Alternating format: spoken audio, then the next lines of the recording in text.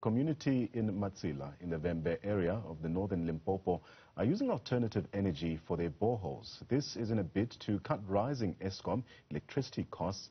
Over 10,000 people are benefiting from a project that will boast 10 boreholes. Joining us now to tell us a bit more about how the solar project is benefiting the community is Khosi Livhuwani Matsila. Khosi Matsila, a pleasure to have you on the program this afternoon. Now, the Matsila village is described as a small community in the Vhembe area of northern Limpopo. Tell us a bit more about this area and the needs that you have identified there. Yes, it is a small community in the deep rural areas of Limpopo, surrounded by poverty amongst more than 10 villages in and around ourselves.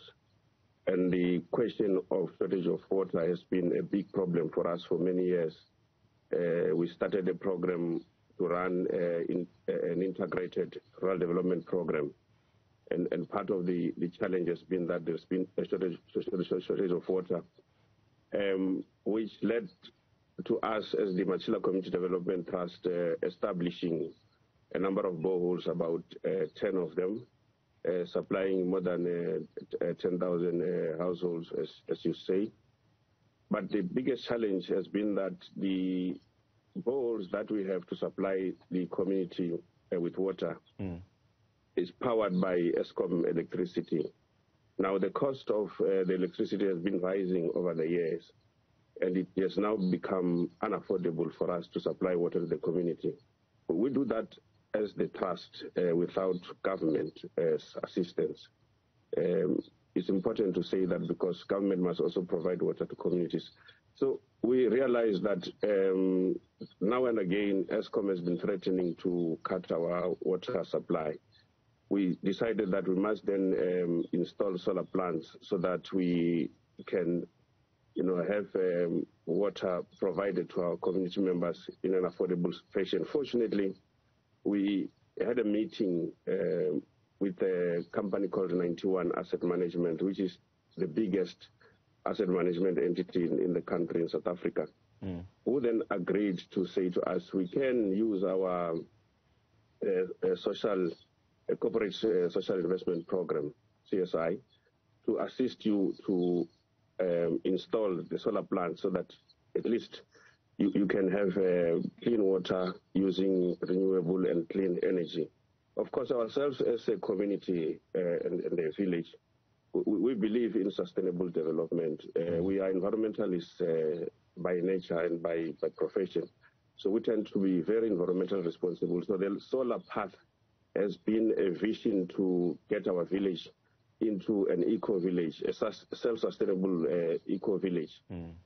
So we, with the help of 91, we then got to establish these 7 solar plants powering 10 strong boreholes in the community. It's working very well. The job is completed, but it works perfectly well. It's a model that we think that many in the country, especially in the rural areas, should be able to adopt. And I think that going forward, even government, when they establish boreholes, they should look at solar as an alternative energy strategy. So in response, the village has replaced Eskom power at its boreholes with these solar panels in a bid to also reduce electricity costs. Talk us a bit further through this intervention and how the community has also received this project.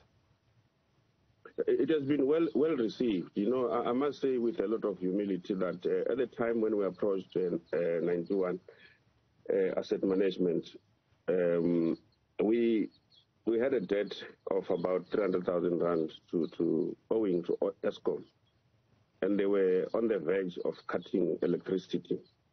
Part of the package and support from 91 Asset Management entailed them paying for that debt for us to be debt-free when we start with a solar project. So the community has been overwhelmed by the support, very happy, and then they feel somewhat, blessed with the fact that from the heat that we normally complain about, we now get, solar energy to power our water and also to power our agricultural schemes. We are a farming community. We love farming.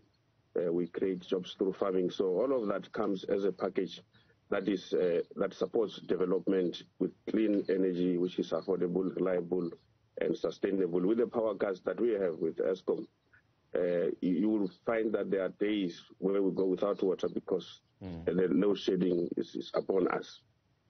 Now, as you know, jobs are very scarce in the country. Speak to us about how many jobs that this particular project has managed to benefit the community there.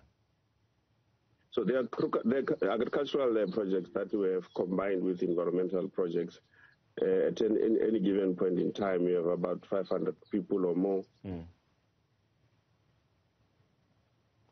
working on the land, doing various jobs. We also have students that are on learnerships on mixed agriculture, because the agriculture that we have is on vegetables, so the cattle, goats, sheep, even wild animals, because we have a nature reserve here at Matsila village. So all of that will require sustainable and reliable energy going forward. And I think that the solar way is the best way to go forward regarding the energy solutions in a rural village like Matsila. Now, the project is an initiative by the Matsila Community Development Trust, and you had already spoken to us a bit about how the project is also being funded. But for those who are watching the program, and maybe even private business who might want to lend a helping hand, how do they get in touch with you? My email address is simple. It's chief@matsila.co.za. chief@matsila.co.za, and I think there in the studio you have my phone numbers for those that will be able to help us. But what we must emphasize is that we also help other villages and other communities to develop themselves. And if people assist us, then they will be putting us in a better position to assist others as well. We have a lot of delegation of people coming from far as KwaZulu-Natal, Eastern Cape, coming to see our model of development. And I think that if we join hands with the private sector, in particular and government, then we can go far as South Africa.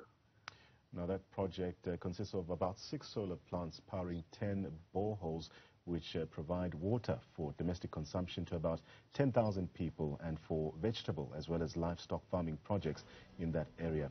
That's Chief Livhuwani, or rather Khosi Livhuwani Matsila, speaking to us there about the project in that area.